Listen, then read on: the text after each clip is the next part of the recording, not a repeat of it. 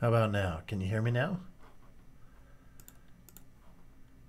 No, no can hear. How about now?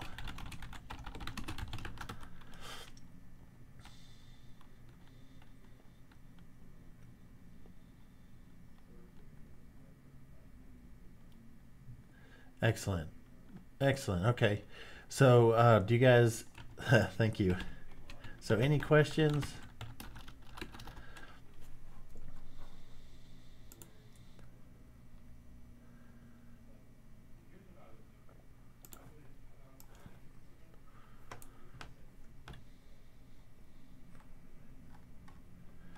So, any questions? So, I've uploaded this lecture presentation. We had last week attended a funeral for my sister-in-law. And so I had asked you guys to watch the Norton video instead. This is essentially the same content. So yes, there's a question about the presentation. Yeah, I'll get to that in just a second. But the short answer is yes, you have to have your presentation prepared and example calculations. So each team, I'll send out details later, but we'll probably have 5 teams present. So each team will get about 15 minutes. So I expect about like 10 slides.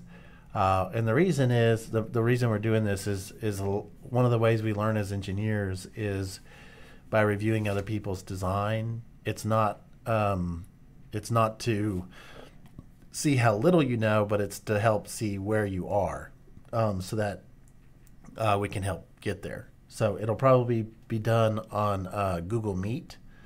So you'll need to make sure that your webcam is working and that you can present your screen and all that stuff. But I'll make sure that I send out some detailed information. So last week I'm hoping that you're able to watch the video. I had promised to upload a different video. I didn't get around to it because we were pretty busy making arrangements.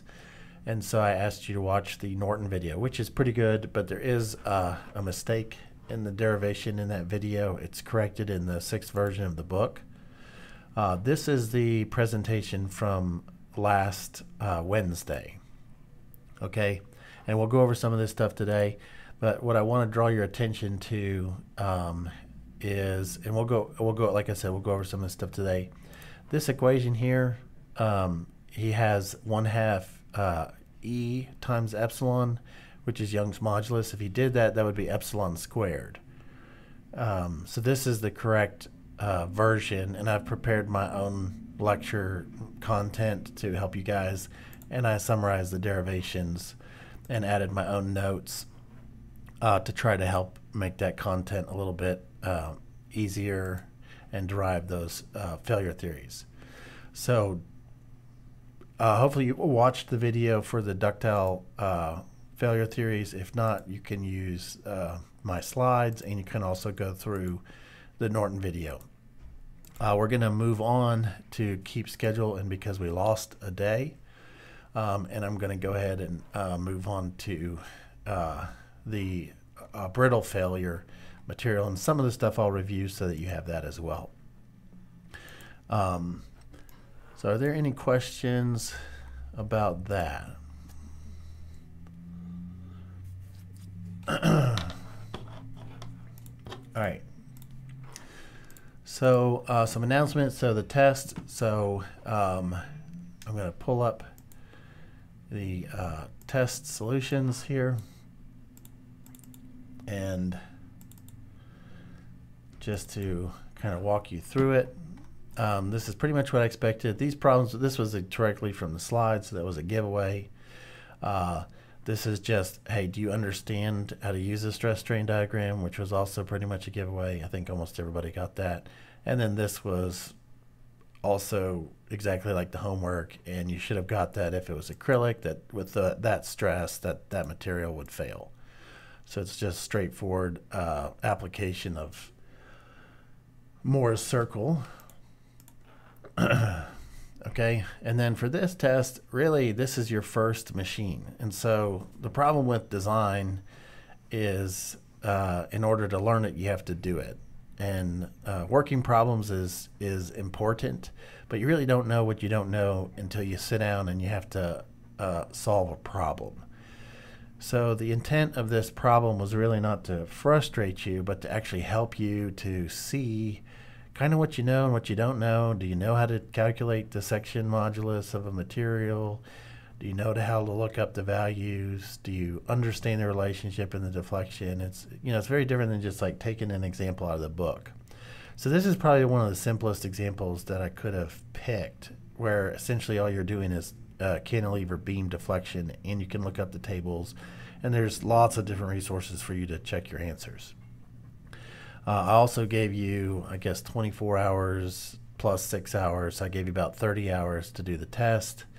I did ask for some feedback. We'll look at those survey results here in just a second. If you haven't had a chance, check your email. I sent a link. I'm going to try to take your feedback and make the next test reflect the things that I could do better to make it a little bit more straightforward, or to take any criticism that you have and try to address it. The other side is that, like I said, to do design, you have to do design. And this is a pretty well-defined problem, and this is about like what you would be able to get in a lot of problems that you'd have to solve. And then you pretty much just have to use your tools, use the books that you know, and try to put it all together and then build confidence. So I was really, really happy with some of the stuff that, with the work that you guys did. I think some of you guys just did a fantastic job. In fact, most of the class did pretty well. I think the average was generously high. And I hope that you had enough time. I tried to design the test where you had enough time to do it on your own. And hopefully not, enough time for you to go pay somebody on Chegg to solve it, but for you to really do it. And I promise you this, that we do monitor Chegg, and if we find questions like this out here, we'll address that. But so I guess when can you meet with me? I have office hours. Apparently that link is not working, so I'll update that link. Let me finish this real quick. So we have the test. The problem was, as you roll a cart across this beam, measure the output from a dial indicator. It actually has a digital output that you can read into a computer, and you could actually just measure the max deflection as it goes across. And then convert that to load. That way somebody's shorting. I actually have a friend who owns a coffee shop in Columbia, South Carolina, and he'll get bags that are a few pounds less than what they say on the outside. So the idea was you basically just make some assumptions about the size. You have your base weight of the cart, then you have your max weight of the cart, and you really are trying to pick a beam that has the deflection that has the same range as the Mitutoyo dial indicator. And so what you do is you just set up your loading diagram, and there's tables for various loading conditions. There's some in the back of the book. There's tons more out there that you can find in reference book, and that can help you set up your your load, shear, and moment equations. And then you just will do those for each section, from where the first wheel is applied to where the second wheel is applied, all the way to the reaction. Once you get those equations, then you can calculate the deflection, apply your boundary conditions, and then relate that to the beam deflection.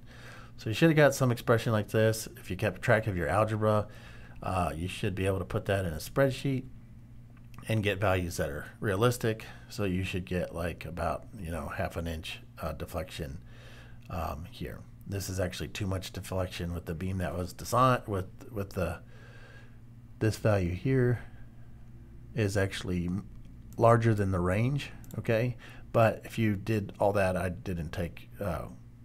You shouldn't have lost any points. All right, so that's the test, and I'm going to pull up your survey results, and so I asked you to give me some feedback. So I posted a quiz today to get a class pulse. I just kind of want to let you guys know how you are with everybody else. There's no names on here. So 44 out of 56 of you took it. Most people spent between 4 and 6 hours. Now, whether or not they were watching Netflix or on their phone or what they're doing, it's hard to know. But that is an estimate of the effort. So my hope was that if you did the homework yourself and you understood the homework, that the test would be kind of right in this range. Okay, so it seems like a little bit over half the class that's responded so far has done it. No one finished it in less than 2 hours. I know that you had to digest the information in order to solve the problem. And then we had about a little over a third of the class, or 21 out of the, I think there's 52 students, 53 students still in the class. Yeah, spent at least 6 hours. So if it took you less than 6 hours, or it took you about 6 hours to solve and design an entire machine, I think you should be pretty happy with yourself. And I see that most of you guys spent the time on number 4. Well, as I expected, the other 3 problems were kind of just free problems, really. So the other thing I want to know is, like, how's your team getting along? How well are you doing in the project? It sounds like about 55% of you guys are doing well. And then we have about 10% that are not doing well and have some problems communicating. 27% that seem hopeful. You gotta love the hopeful. And then 10% that are lost. Okay. So I think what we might do is just, so for those of you that are lost, maybe try to send me an email. I know I've been responding to email, and if there's any specific questions, let me know. I will randomly pick between the teams on Monday to present, and you'll have 15 minutes to pretty much go through your design process. Okay, it's not rocket science. You just have to move a hunk of metal 180 degrees in a certain amount of time.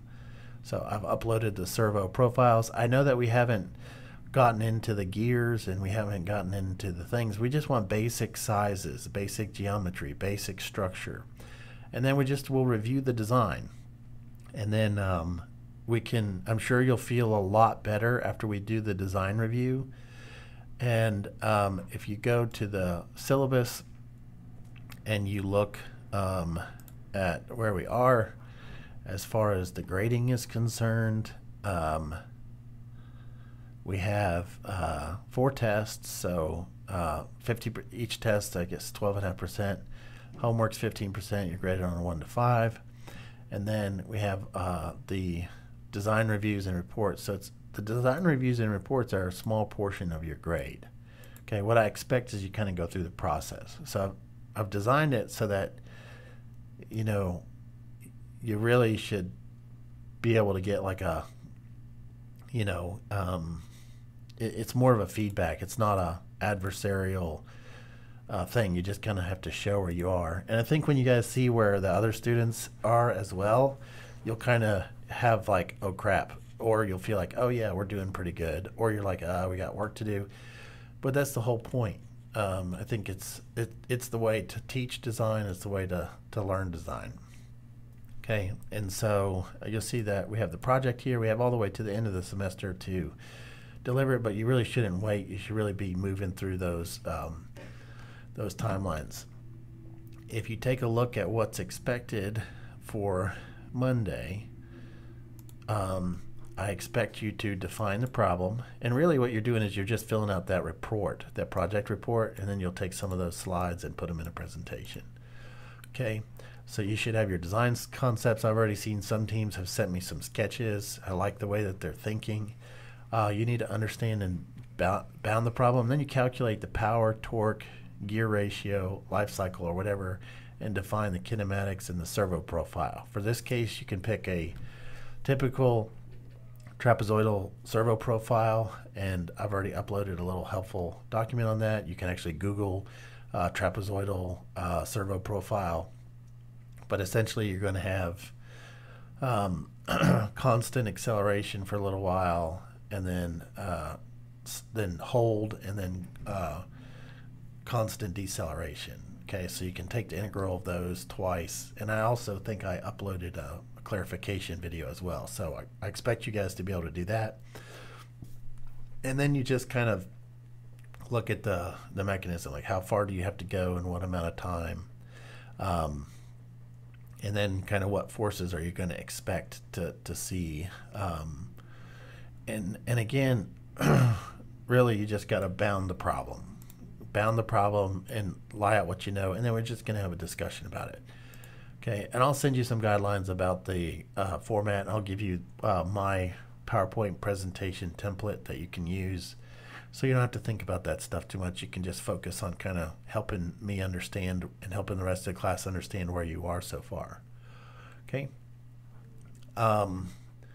So with that said, are there any other questions?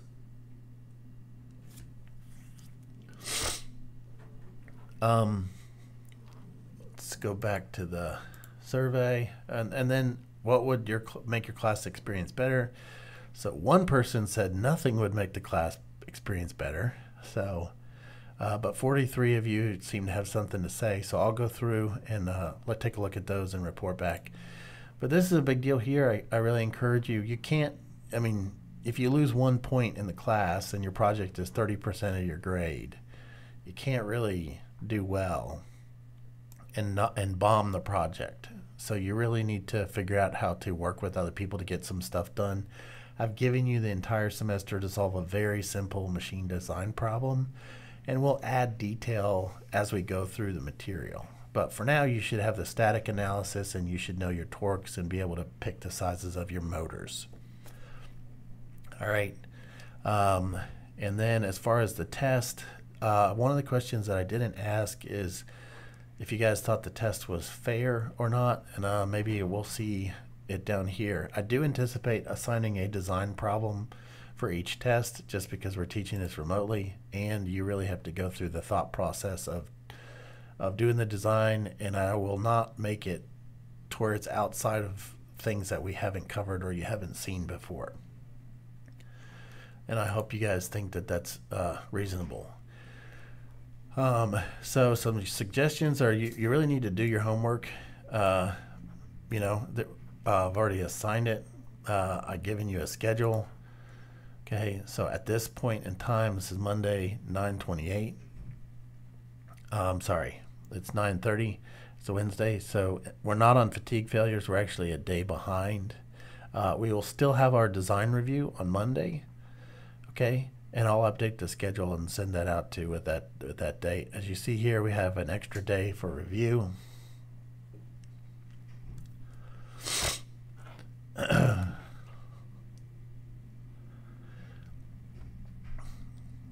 So we have a question: if the report and the design review is only 5%, but the project is 30%, where is the bulk of that 30% coming from? The bulk of the 30% is going to come from the report. And how I grade you on the report. Okay, so that'll be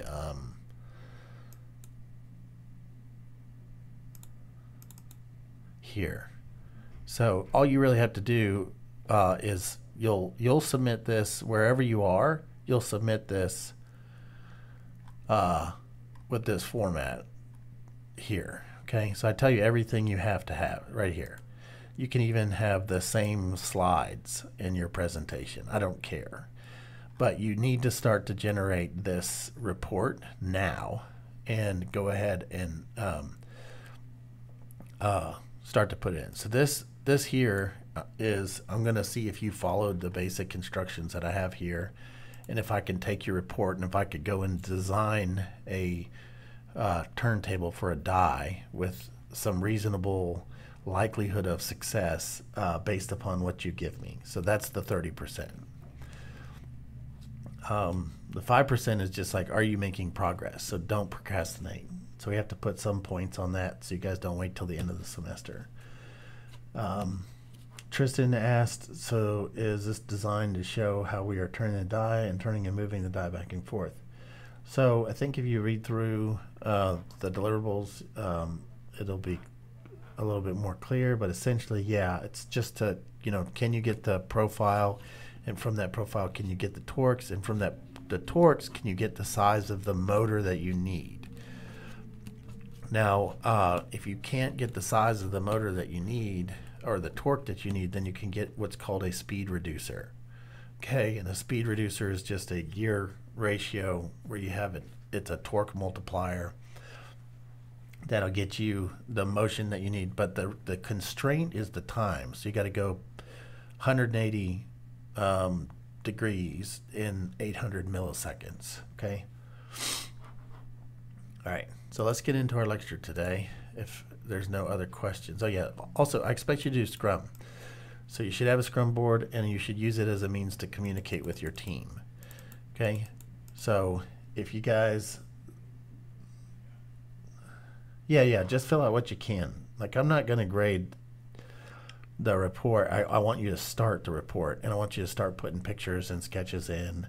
It will be easier for you to do that. And I also think if you just picked your slides, like if you made your slides the same as this, you'll probably have like content for these seven things, and you might have like 15, 20 slides for where you are. And again, like, the point is not to shine the light on you and embarrass anybody, but the point is just say, hey, where are you? Where's your thought process? And you pretty much just need to be thinking through these and asking questions. I imagine we'll waste some time loading people's presentations and going from one team to the next team, but I think you should have at least 10 minutes worth of stuff to kind of talk about. And nobody needs to get dressed up or anything like that. We just got to say, hey, this is where we are, this is what we're doing. Yeah, so I hope that answers your question, Nathan. And so yeah, my expectation is you do your own work. Okay, like you can't be an engineer and like not know how to make your way through these problems. Okay, so you gotta do your own work. If you need help, you gotta utilize office hours. I'll update the link. And utilize the TA. The TA has office hours every Friday. So we have 3 hours every week that you should be able to meet with us. And you have a lot of grade out there, and I want everybody to do well. This is not like, I don't claim to be an amazing designer. I just, but I do understand the process, and I want you guys to go through the process and learn the process, and at least be aware of where you are and what you know and what you don't know.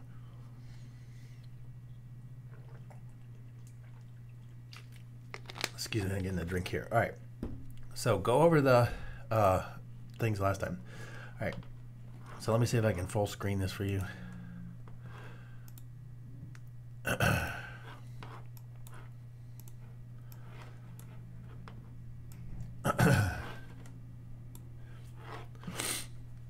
All right, so we're still concerning ourselves with static failure, and please look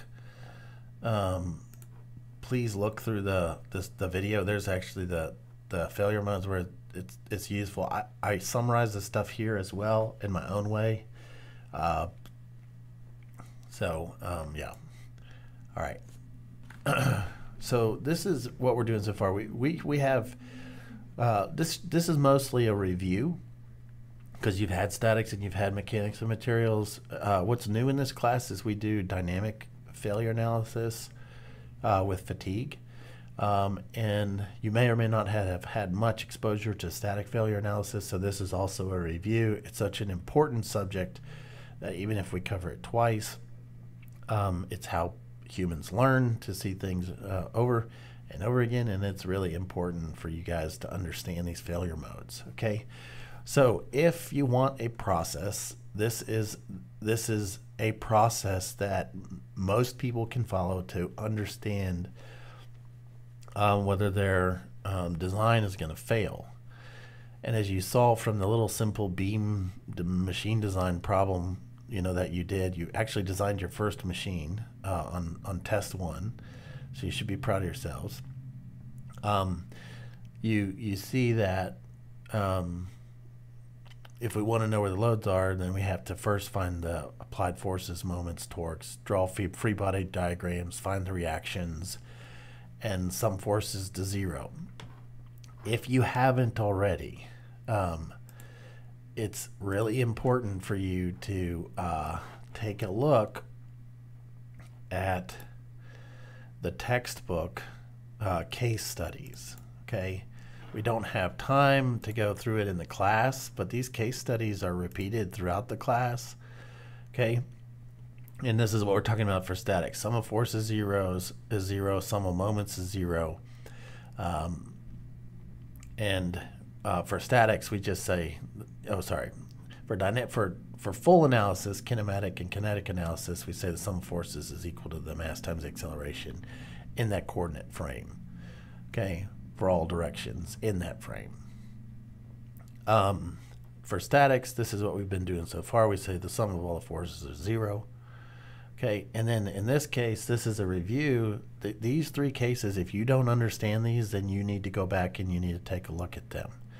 Okay, this is how you would actually go through the design and finding the forces in a machine if you were doing it on paper and you wanted to validate or do some back of the envelope calcs or whatever, do some analysis. Okay, this is a bike handle lever here, and we go through the summing of the forces. You get your free body diagrams, you sum your moments, you set them to 0, and you get a whole bunch of simultaneous equations. It looks hairy, but it's really just bookkeeping. It's easy to make a mistake, but it's also easy to get to the right solution and to make sure things make sense.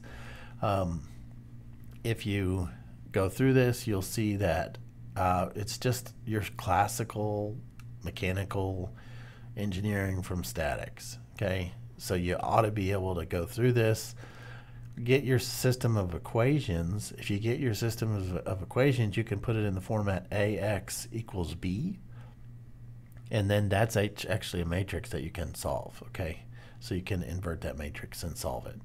So that's the first case study, and these case studies are repeated throughout the book. This is the second case study, static analysis, okay, where you go through and find the reaction forces, you sum them to 0, you separate your links, you find out where the forces are, you put them in a matrix, AX equals B, you solve the matrix. Okay, so you get the picture. All right, so that's this, right? We find the forces, we find the loads, and then we do our mechanics of materials, where we have the 4 loading conditions. We have axial load, transverse load, bending load, torsion, and transverse shear. I guess that's 5, but you basically find out what's going on in the material, what are the stress distributions. That's what we've been talking about so far, and then you can draw your stress element, and then you can calculate those applied stresses and the principal stresses. This is where we did Moore's circle. Okay, so does anybody have any questions about this? This should be like, everybody, we're all mechanical engineers, we know what we're doing, we can get all the way to right here right now. Okay, so if you're not here, I encourage you to make time to take care of yourself and take care of your future and your career, and go back and make sure you can kind of get through there. You got to be able to do chapter 3. Okay, excuse me. This was the last lecture that was covered by Norton because of my absence for our family last week. I also uploaded my own slides that I showed you at the beginning of the class. You can see over there. Today we're going to go over brittle material. Okay, so we use von Mises for ductile material, and we can use the von Mises criterion to get what's called an effective stress. Okay, so that's given a sigma x, sigma y, tau xy, or if we have a 3-dimensional state of stress, that we can find an effective von Mises stress, which is one value that we can compare to the ultimate tensile stress or other yield strength of the material, something like that, the tensile yield strength of material, and then based upon the effective stress and the yield strength, we can get a safety factor as the ratio of those two. Okay. Today, if we have a brittle material, we can use the Coulomb-Moore effective stress. And again, that's one value that we're going to get from the state of stress. We use this for brittle materials, so we have to know what material we're working with, and then we have to know if it's brittle or not. And then we will use the right failure criteria. And then we find that the principal stresses, and then we can compute a safety factor based upon the ultimate tensile strength. Okay, now notice this is the ultimate tensile strength for brittle materials because they fail in tension. This is the yield strength because it fails in, this is the tensile yield strength. Okay, this is the ultimate tensile strength. Okay. So then we have to think about if we have a crack in the material. Now, all materials have cracks. We'll talk about this in more detail later. But if you have some crack in the material or you have a stress intensity, okay, not a stress concentration, a stress intensity, then you can compare the cracks, the effect of the crack on a material property called fracture toughness and determine if it'll failure. And that completes your failure analysis. Okay, so this is this lecture here, and then over here this is the last lecture. So composites are a totally different animal. We have a question: what are the typical brittle materials that you would use for bearing the load? And are composites considered brittle? So often machine elements that are part of the structure can be cast, like machine bases. You'll see a lot of cast iron or gray cast iron. So that's a brittle material. But most of the time those are loaded in compression, and we'll see why, and they're cheaper. So any other questions? Okay, so when we talk about the materials, we talk about, we can classify materials as an even material or an uneven material. And all that means is that if we have an even material, then we get the same behavior to failure in compression and in tension. Okay, so you can see that on the left, okay, where we have a tensile test, we have a compression test, and it fails at the same stress here, the same principal stress, or the same max shear.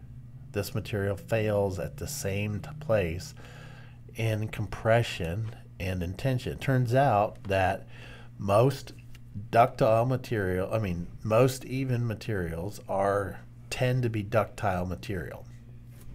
And they usually fail in shear. Okay, so the way to see that is if we have a tensile test. Okay, so we take a material and we put it in axial load. So we move along this principal axis. As we move along this axis, okay, we're increasing the normal stress on that face. It also happens to be the principal stress because we don't have stress on the other direction. This is a plane stress situation for the axial, like for a stress strain test. So we go out here. We are also increasing the max shear in that material, okay? So the material fails where it fails, okay? This is the load we apply, and then it fails at this point. Well, it fails at this normal stress. It also fails at this shear stress, okay? And we can actually, well, I'll show you in a second, we can look at the material and we can say if it failed in shear or it failed in tension. Now, an uneven material, in contrast, has different Moore's circles between tension and compression. It turns out that these materials actually fail in tension because the tensile stress is less than the shear stress that it can withstand which is also less than the compressive stress that it can withstand. So uneven materials usually can have higher compressive loads. They tend to fail. They tend to be brittle materials, and they tend to fail in tension. Okay, because the shear strength here is greater than the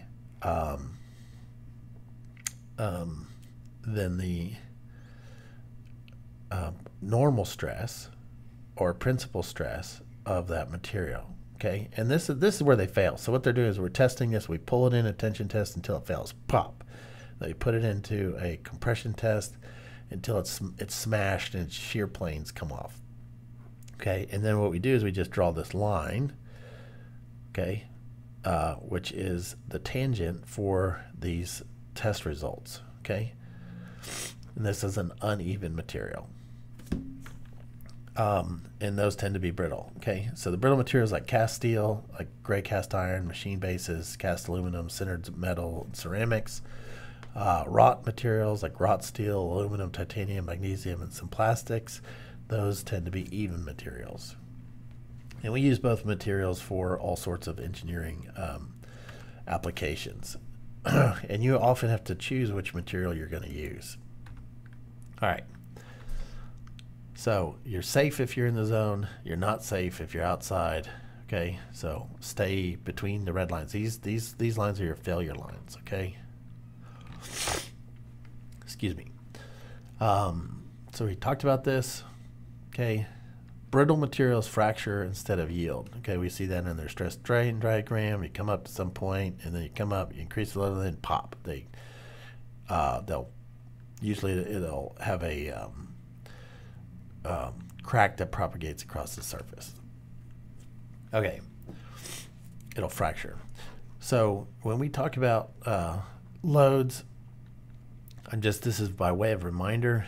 Okay, if you have a stress strain test where you just apply axial load, you have your sigma 2 and sigma 3 are 0, so they show up here, and then you have your sigma 1, and then you can load it until you have your max shear. Okay, now in the Mohr circle, these are 90 degrees from each other, right? But if you remember when we derived it, we actually said that that's actually 2 theta, so the max shear occurs at 45 degrees from the max, from the principal stress in reality. The Mohr circle is just a visualization of the stresses. The shear plane in real life is 45 degrees. If we have something in pure torsion or pure shear, this is what it looks like. Okay, so if you're twisting a bar, you're applying a max shear. Okay, and what you do is you cause the principal stresses to be equal and opposite as they develop on those faces. All right, so this is just trying to give you more of a sense of how the materials are. Okay, now we have 2 columns of material. This is from your book. This is like chapter 2, I think, whatever. I summarized them here. You have mild steel, which is ductile, and then you have brittle cast iron, which is brittle, and then you have axial load. Now we have the same axial load. We have the same loading type for both of these materials, but if you see the brittle material or the ductile material, it shears, okay, at 45 degrees. Okay, and that's because this material's up here, and that's the limiting stress. Then you have this material, which pops on the normal plane. Okay, so it fails in tension. Okay, down here, when we compress the material, it fails in shear. Now if you go back and you go right here, and we see we can take higher compressive stresses than we can shear, it's going to fail in shear when we go in compression. Okay, so that's what we see. When we go into bending, the bending stress, it causes a load on the cross section, and it'll pop due to that normal load on that cross section. Whereas the failure here, we didn't actually get to where the material failed because it just bent beyond the nominal value, so we define failure as the maximum deflection. Now, in torsion, here we get the opposite behavior that we get in tension, okay? So here, 45-degree shear plane, it failed in shear. Down here, it failed due to normal stresses. Same test, both in pure tension, and then this one, it failed due to shear. So this slide, spend some time with it. I've explained it. Make sure you understand the relationship between these diagrams and these brittle and ductile materials, and you'll have a very good sense of how you can use these materials and their strengths and weaknesses and limits, okay?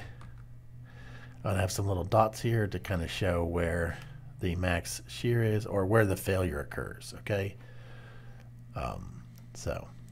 And recall that 90 degrees on Moore's circle, 90 degrees here is 45 degrees here in real life. Very important.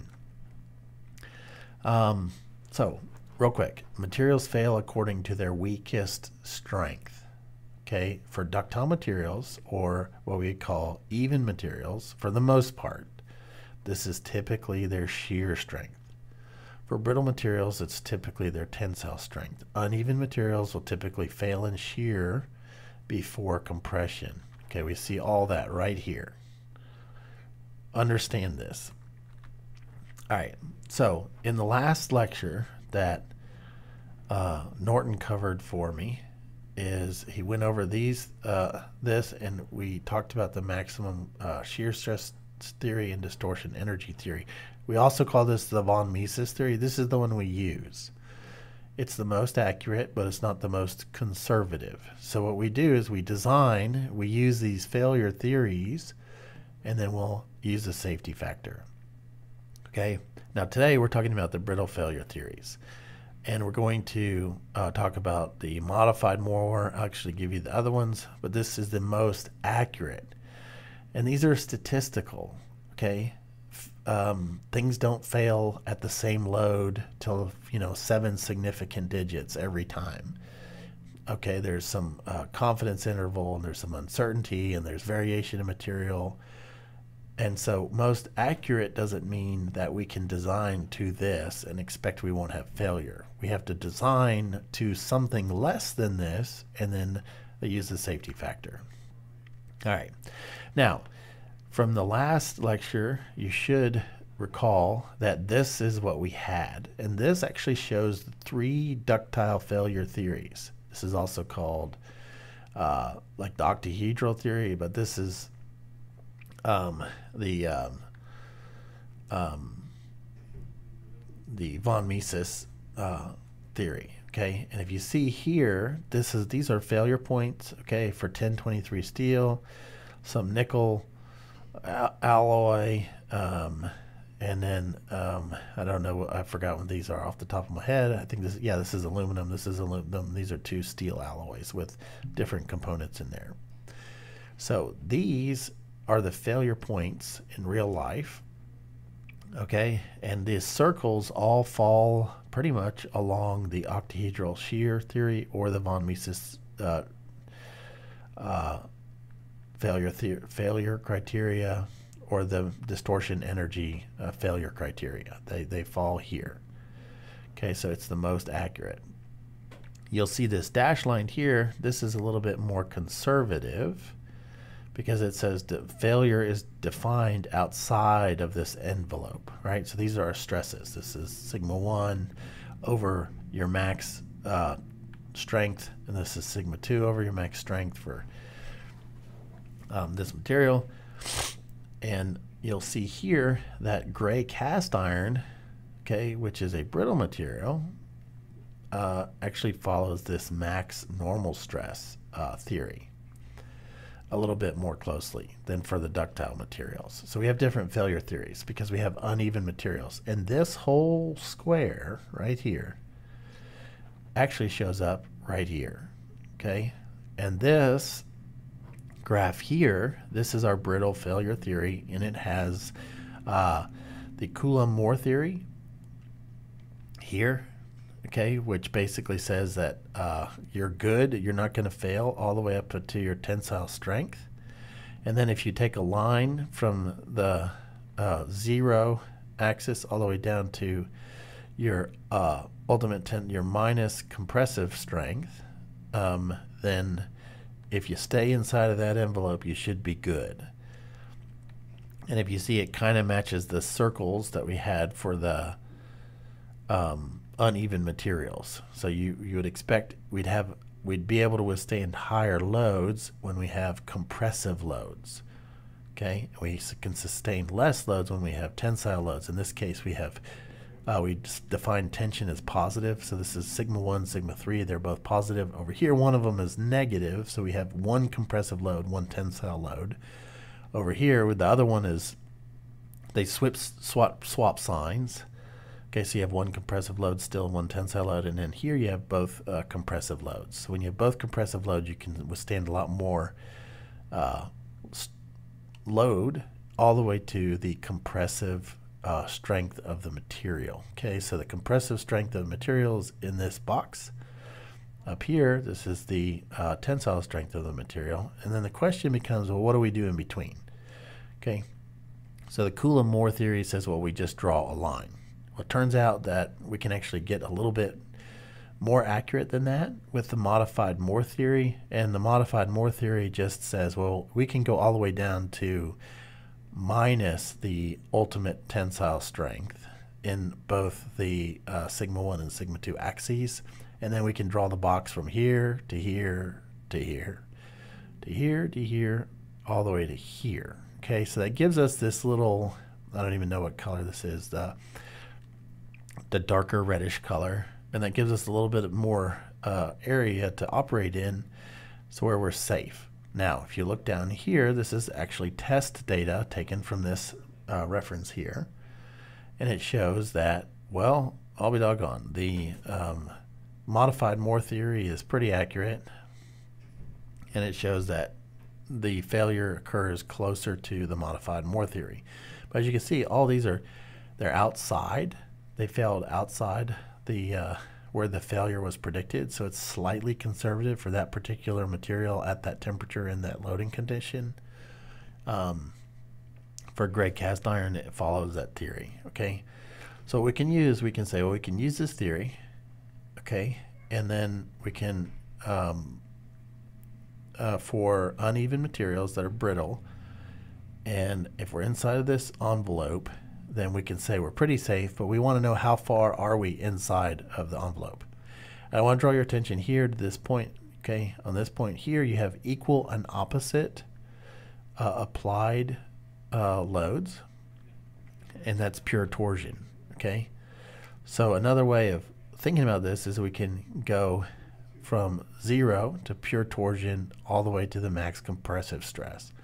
Okay, 0, I mean, tension to minus the pure shear and tension all the way down to the compressive minus the compressive strength of the material. This guy uses sigma c, but this is actually your strength value. So in the book we use S for strength, and that's the material property. All right, so are you still with me? And do you have any questions?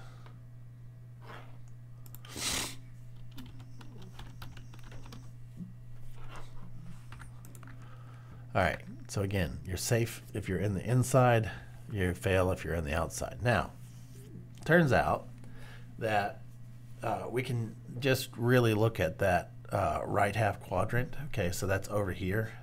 If we look at this over here, this right half zone. Can I please answer Sam's question? Oh, I don't see Sam's question.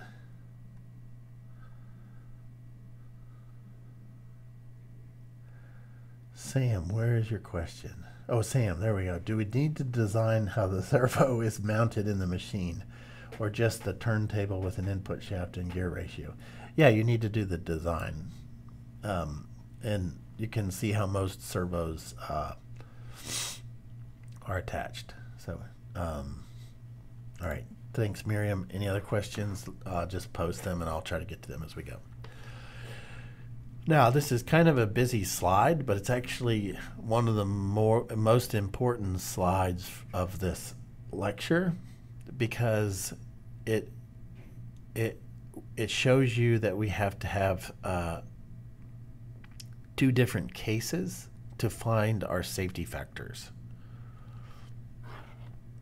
Okay, so in this case, we have two regions. Okay, so if we're above this dot here, and this point is the ultimate tensile strength and minus the ultimate tensile strength for sigma 1 and sigma 3. So this is plane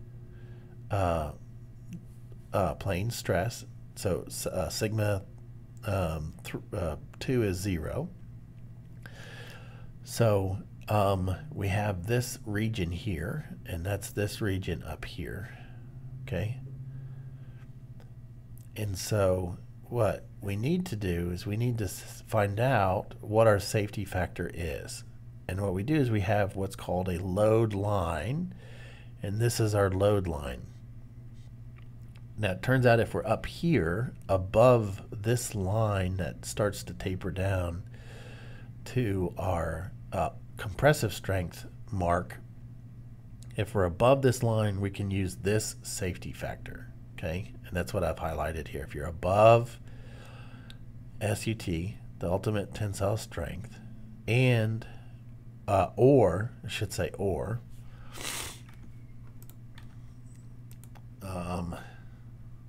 shoot. So I'll change this to or, strike that out. So basically, if sigma 1 and sigma 2 are positive, okay, use this for your safety factor. Take your ultimate strength, and you can just use sigma 1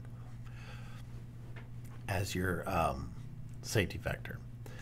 If you're below here, you got to figure out how far you are away to that line, and you can use this equation right here. Okay, so this is your ultimate tensile strength. This is the absolute value of your compressive strength. It just means if it's negative, don't use a negative.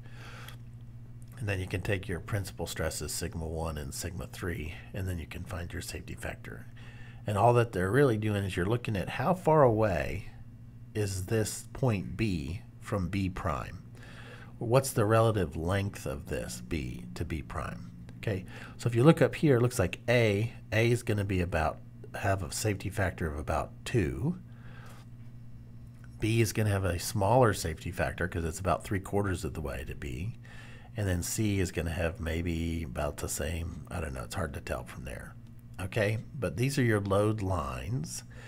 And if you're above this, you got to use this equation. If you're below that, you got to figure out where you are in this line, and you got to use this equation. And that's how we calculate the safety factor.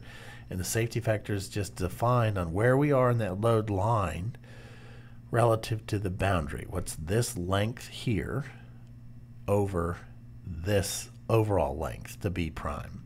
Okay, that's your load line. It's that simple. If you're outside of this red dashed part, you're outside of this box, you will failure is likely. Okay, so let's say you don't really feel like plotting the load line, you just want to plug and chug. Well, you have that option too, thanks to Dowling, who contributed his Dowling indexes. And he basically has 3 values that you can calculate from your principal stresses, your tensile strengths, and compressive strengths. And then you find an effective stress. This is kind of like what we did with the von Mises criteria. You find that effective stress, and it's just the maximum of your principal stresses and your Dowling indexes. Okay, and then you can just take your ultimate tensile strength, divide it by your effective stress, and that's your safety factor. Okay, this is an example. Okay, so this shows this rod, which we've seen before. You apply a load to this arm, which is going to put this in bending, as well as transverse shear, as well as torsion. Okay, so you're going to have 3 loading conditions when you apply this. You should be able to look at that, and you should be able to see them all. Now, those loading conditions don't show up all at A and B. Some show up at A, others show up at B. Okay, and so we can calculate those, what there are. So it gives us the material properties here. It says we have a static load, And then the question is, if this is a brittle material, what are our safety factors? Okay, what are the safety factors based upon these loading conditions? So we do the same thing. The analysis is the same for brittle or ductile materials to find our stresses. So we can find our sigma x's at point A. That's up here, point A. Point A. The stress at point A. We have bending stress and we have torsion. Okay, because the torsion is here, right? And then you have your max bending stress on the outside fiber of the material. Okay, so that's shown here at A. We can calculate that, MC over I. That's our flexure formula for our bending stresses. And then we have our shear due to the applied torque, TR over J. We can use that. We'll plug it into our Mohr circle equations to get our max in plane shear and our principal stresses.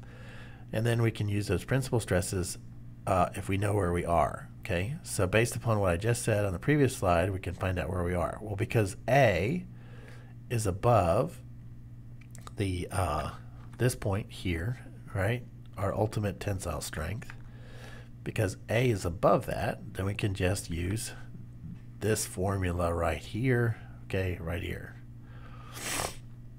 And then I can get my safety factor, which is the relative distance of A to this distance here, and it turns out that our safety factor is 2.2. So for that load at point A, I can withstand that load with the safety factor of 2.2.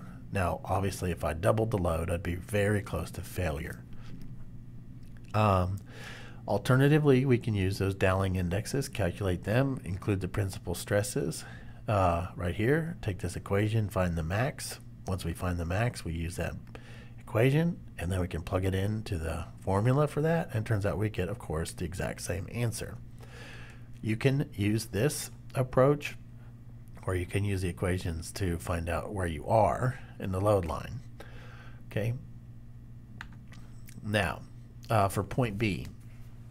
For point B, we can look at our transverse shear, okay, and then we can look at our torsional shear, and then add those two together because that's the state of stress at point B. Okay, we have the 4V over 3A, that's the transverse shear for a rod, and then we have the TR over J due to the applied load. Well, once we add those up, okay, we find our principal stresses. Same thing using the Mohr's circle equations to find the principal stresses. And then we have to figure out where we are. Well, over here, we're at point B. Okay, so we have a different slope, but we're still above this line, so we can use the same equation. No, you don't need to use the Dowling stresses. You can just use this equation right here. Okay. Michael asked, do you need to do the Dowling? Do you need to use the Dowling equations if you're up here? And the answer is no, you don't. You can just use this equation. Okay, but you do need to know where you are, right? So another way of saying it is like if you have positive, if you're in tension on both surfaces, you can use this equation here. Okay, which is the same one. So yeah, find out where you are. If you're above this line, you can use this equation right here. All right, now you can use the Dowling factors, okay, and then you take the max, you find your effective stress from the Dowling factors, which is just the max of these. Once you do that, you find that it's 12,827, which is actually the max shear here, and you're in pure shear, okay, so sigma 1 is going to be equal to minus sigma 3. And then we can calculate the safety factor. In this case, the safety factor is 4.1. All right, so my friends, that is the modified Mohr theory. I'm going back here. Okay, this we just went over was the modified Mohr theory, and it's the most accurate, and that's what we use for brittle materials. So understand this example, and you'll be fine. And do the homework on your own. Don't copy, don't cheat. Now, the next thing we're going to talk about is fracture mechanics. So any more questions, let me know. Just post them down there and we'll pause. Okay. Now, during World War II, they had a demand they wanted to get ships out a lot faster. Historically, they were riveted, and riveting was much slower than welding, so they welded them up together, opened a bunch of ship factories, and then they had ships that were splitting in half. And they were perplexed. Why were ductile materials failing like brittle materials? Because they were using ductile welds. Okay, so we now know that this was due to crack propagation, but at the time that theory didn't exist. So they started actually a committee that's still in existence today to investigate that. Okay, we saw earlier that we have these stress intensity factors, or stress concentration factors that we had looked at before. And the stress can go up to infinity as the C to A ratio goes to 0. Okay, and so we have to deal with that. Up to date, we've pretty much treated materials like they're homogeneous, isotropic, crack-free, voidless, no inclusions, leading to any stress risers. And that's not a bad way to do our analysis for a lot of the things, but we have to understand if we have cracks, and in reality all materials have cracks, then we have to figure out what to do about them.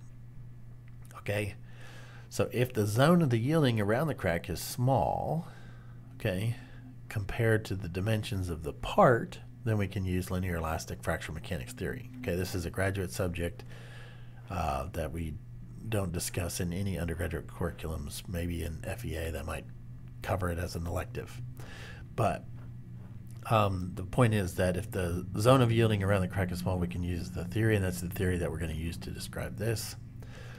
All right, and we're going to talk about crack propagation and fracture mechanics. Okay, so this is the last part of the failure for the static failure criteria. Okay, this is important.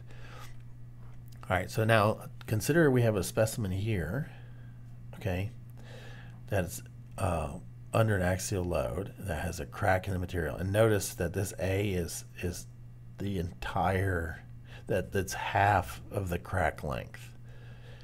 Okay, students lose a lot of points every year across universities and mechanical engineering programs because they don't see that A is half. They think it's the whole width. It's half for whatever reason. Okay, so most of the research is done in different modes. We have mode 1, mode 2, and mode 3 cracks. And mode 1 is where we have this load that's pulling the crack apart. And that's the one that we'll discuss here. From the theory of elasticity, we get ways of describing the stress around a crack as a function of the radial distance and the angle. And we can, if we have plane stress for a crack, we can describe it using these equations. Okay, it's not necessary for you to know these. It's just for you to understand that there is the theory of elasticity, and it's where we got them. Okay. So if you take your PE exam, you might see this on some of the questions, and you could go into your machinery's handbook and find the loading conditions and which equations to use. So what we want to do is we want to talk about the stress intensity of that crack. Okay, now that is not the same thing as the stress concentration that we covered earlier in the statics. It's the stress intensity. The stress intensity factor is a calculated value based upon an assumed crack size. Okay? Usually we'll use a sub-index like 1. That means it's the mode 1 failure.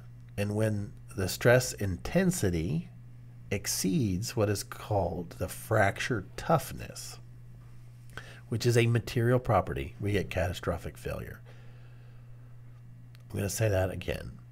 Stress intensity is something that we calculate based upon a crack size, and then we can compare it to a fracture toughness of a specific material.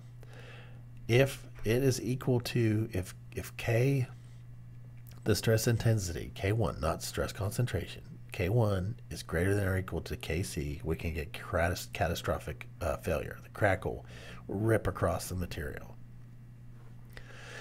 If it's less, if the value that you calculate for an assumed or measured crack is less than the fracture toughness of the material, then you can have three conditions. Either that material is in stable mode, okay, so you have static loads in a non-corrosive environment, or it's in slow growth mode where you have a time varying load, so we're approaching fatigue. We'll get into that more in detail. In a non-corrosive environment, or you have a fast growth mode where you're in a corrosive environment. Okay, so if you have an exposed surface, and we'll talk about this later when we talk about corrosion and things like that, but you have different modes, okay? So even after you get a design done, you have to keep these things in the back of your mind, okay? And we'll go through a little example before. This just kind of shows you the effective von Mises stress distribution of a ductile material around the crack due to an applied load with a certain crack length. Excuse me. So if you have A, which is this A, which is half of the length, and it's much less than B, which is the distance from the center of the crack to the edge of the material, then you can use this equation here to calculate your stress intensity factor, which you can compare to the fracture toughness of the material. If your crack happens to be at the edge and your A over B ratio is less than 0.13, then you can modify with about 10% accuracy and calculate your stress intensity factor as this. Okay, so if you nick the edge of a material, then you can use this equation if you can measure the crack. Bending is different. Okay, this is not bending. There's a whole table for these values and you actually have to change it. So this is the general equation right here, and you got to figure out what beta is based upon your loading conditions. This is the trivial example. This is an edge crack for a trivial example. This is the rest of real life, and you've got to get beta. And you can find beta from handbooks and tables and stuff like that, such as the Machinery's Handbook. Now, the fracture toughness is a material property, as I said. Okay, when you get the stress intensity, not the stress concentration, to be greater than this, and you get crack propagation. You can look at the safety factor. Safety factor is just whatever the fracture toughness is over the stress intensity that you calculate. And obviously this can change over time if your crack grows or you change environments to a corrosive environment. It matters, the grain structure matters for fracture toughness, and it also, fracture toughness increases at higher temperatures. Okay. So fracture toughness is a friend of ductility. So wherever ductility likes to go, if you get higher ductility, you get higher fracture toughness. Okay, so you can kind of keep those things in mind. So people have made the mistake of introducing higher strength steels, which have lower fracture toughness, and it's caused problems in the past. Okay, so you got to be aware of fracture toughness. Okay, and fracture toughness is orientation dependent. This is just so for you to be aware of. Okay, and these are the definitions from like the ASTM standard right there, and these are some orientations where you get different grain structures. If you were to cut out some test samples with known crack geometries and then test them to failure, this would be how you would do it, and this comes from a mil spec document here. Okay. Stress intensity factors are weird numbers. I don't really know why they are, what they are, or how they came to be this, but they are in stress inches to the half power. Okay, and they're usually between 20 and 200 megapascal to megapascal meter squared. Sorry, it should be meter to the 0.5. I'll have to correct that slide and re-upload it. All right, so this is an example. We have this strap. This is just some structural steel. It's 6 meters long, 80 millimeters wide, 3 millimeters thick, and some bozo accidentally nicked it with a saw blade and left a 10 millimeter like crack in it. So we'll treat it like a crack. We know that for this material, it's just a steel material, 540 megapascals, and it has a stress intensity. I'm sorry, a fracture toughness of 66 megapascal meter to the half power. Okay, so then the question is, are we going to be okay? Like, is it going to fail? And what would be the effect if we heat treated the part? What would it help? Okay, so we just go through the analysis. We find the nominal stress. Okay, and we make sure that we're not going to fail. Okay, that's the first thing you do. And then you go over here and you calculate your crack length, your A over B ratio. Because this is an edge crack, we're going to use this equation, right? Where K is 1.12 times the nominal stress times the square root of pi times A, where it's half the crack length. So we're allowed to use this, and then we find out that we have this value, so we can compare this value to the fracture toughness for that material, and we find that we're okay. We have 1.33. But if that material experienced about a 33% overload for whatever reason, then it would just rip right across. Somebody could get hurt. Okay, so fracture mechanics is it's a big deal, and it's something that we have to pay attention to. So this is just an example from your book.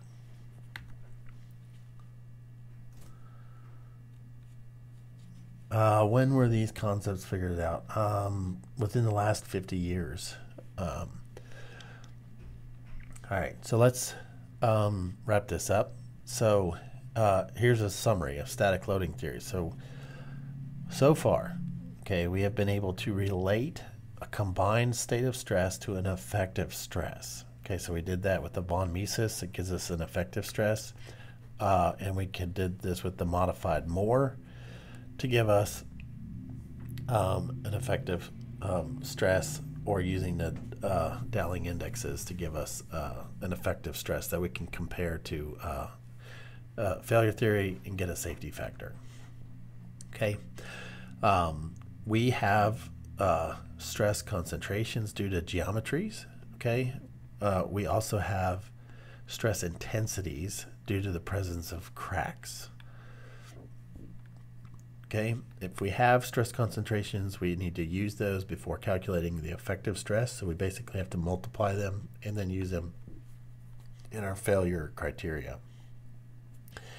If you have cracks, and all materials have cracks, okay, most of them are small, so they are below the fracture toughness. Okay, but if you do have cracks or a material has been compromised, you need to be aware of it and make arrangements to fix it or weld it up or whatever you need to do. We'll talk more about this later, but the temperature and the moisture will certainly affect the service life. And we've just covered summary the static loading materials, but it turns out that almost 90% of failures are due to fatigue.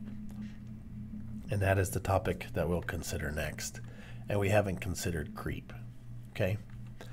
So, are there any questions?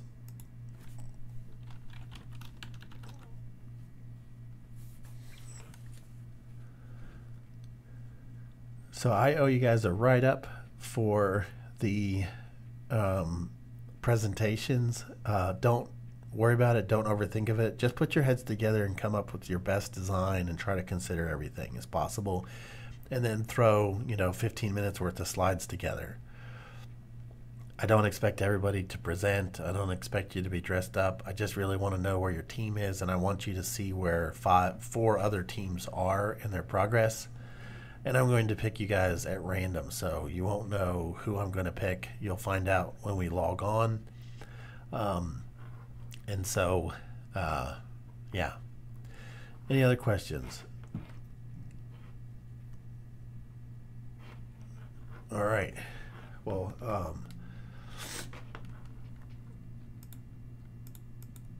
if there's no more questions, then I will talk to you guys later. And I hope you have a wonderful rest of your day. And just shoot me an email if you have any other questions, and I'll fix the link for my scheduling the office hours.